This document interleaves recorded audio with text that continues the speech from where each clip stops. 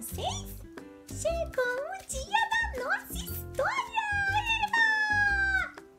Vocês já estão prontos? Por favor, me ajudem a chamar todo mundo aí em casa, porque a nossa história já vai começar!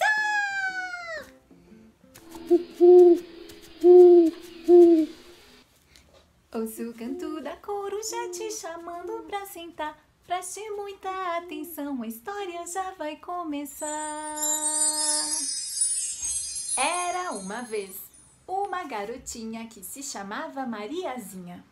A Mariazinha tinha uma boneca muito linda. A sua boneca era preta como carvão. Ela tinha duas trancinhas, uma boca bem vermelhinha e dois olhinhos bem redondos.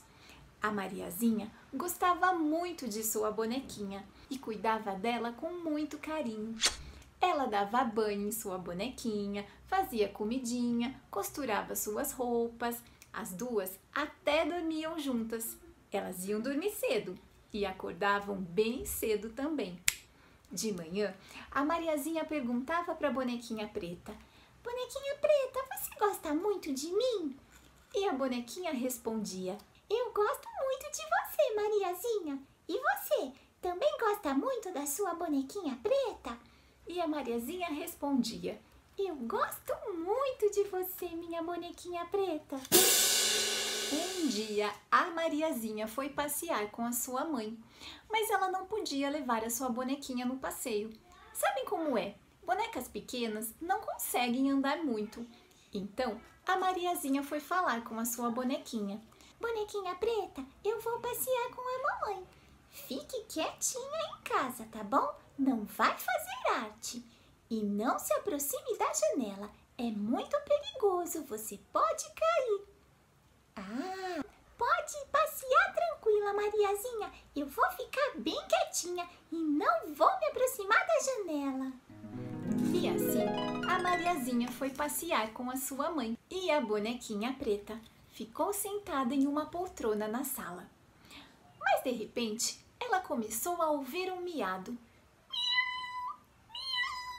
Era um gatinho que estava lá na calçada. A Bonequinha Preta adorava gatinhos.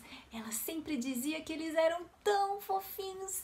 Então, ela decidiu que ela queria espiar o gatinho. Ela pensou: "Eu vou espiar um pouquinho só. Se for só um pouquinho, a Mariazinha não vai se zangar comigo." Então a bonequinha desceu da poltrona e começou a pular. Upa! Upa! Mas ela era muito pequenininha e a janela muito alta. Ela tentou mais algumas vezes. Upa! Upa! Mas nada. Ela não conseguia chegar até a janela para espiar o gatinho. Foi aí que ela teve uma ideia. "Já sei! Eu vou trazer a poltrona aqui pertinho da janela. Assim eu posso subir e alcançar a janela." E foi isso que a bonequinha fez. Ela empurrou a poltrona até bem pertinho da janela e subiu. De lá, ela tentou pular até a janela. Upa! Upa! Ai, estava quase conseguindo. Tentou mais uma vez. Upa! Ah! A Bonequinha Preta dessa vez pulou tão alto que ela acabou caindo da janela. Coitadinha, o que será dela agora? Mas vocês não vão nem acreditar. A Bonequinha Preta teve muita sorte. Bem no momento em que a Bonequinha Preta caiu da janela, estava passando por lá o verdureiro. E a bonequinha caiu em cima do cesto e nem se machucou. Mas ela levou um susto. Ui! O verdureiro levou um susto também. Ui! E o gatinho que estava na calçada levou um susto também. Ui!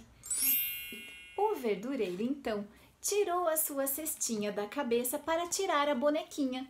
Mas nesse momento, ele levou um outro susto. O gatinho que estava na calçada pulou em cima do cesto, pegou a bonequinha com os dentes e saiu correndo. Miau, miau, miau. Enquanto isso, Mariazinha já estava chegando em casa. Assim que chegou, foi correndo chamar: "Bonequinha Preta, estou com muita saudade de você." mas ninguém respondeu. Bonequinha Preta, estou com saudade de você! Mas novamente ninguém respondeu. E a Mariazinha começou a procurar por toda a casa, mas não encontrou a sua bonequinha e começou a chorar. E a Mariazinha ainda estava chorando quando escutou alguém batendo à porta. Ela foi atender a porta e viu que era o verdureiro. Não chore, Mariazinha, eu sei o que aconteceu com sua bonequinha preta. Ela caiu da janela dentro do meu cesto, mas quando eu fui pegá-la, o gato que estava na calçada pulou e pegou a sua bonequinha. Pegou com os seus dentes e saiu correndo. Mas não se preocupe, Mariazinha, eu sei onde esse gatinho mora e vou buscar a sua bonequinha. Por favor, guarde o meu cesto, que eu voltarei logo. E assim, o verdureiro saiu correndo.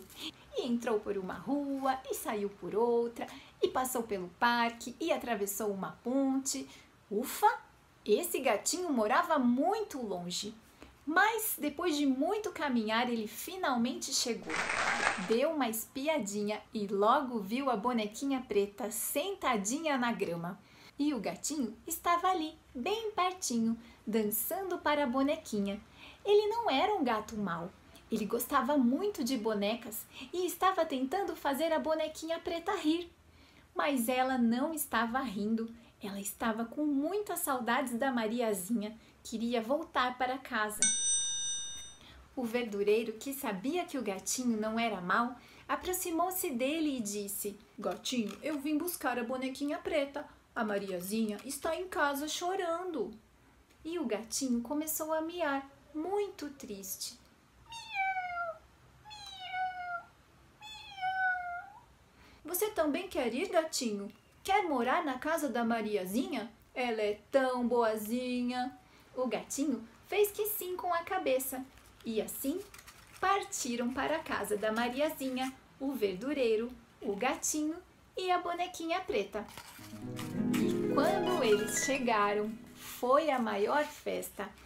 A Mariazinha estava esperando em frente da casa e assim que viu a bonequinha preta, deu um abraço bem apertado e nem se zangou com ela. A bonequinha preta prometeu que nunca mais iria desobedecer a menina e o gatinho prometeu que seria bonzinho. A Mariazinha agradeceu muito o verdureiro. Ela estava muito feliz e o verdureiro também ficou muito feliz por ter ajudado. Então ele pegou o seu cesto de alfaces, se despediu deles e saiu em direção à rua enquanto dizia: alfaces fresquinhas, alfaces fresquinhas.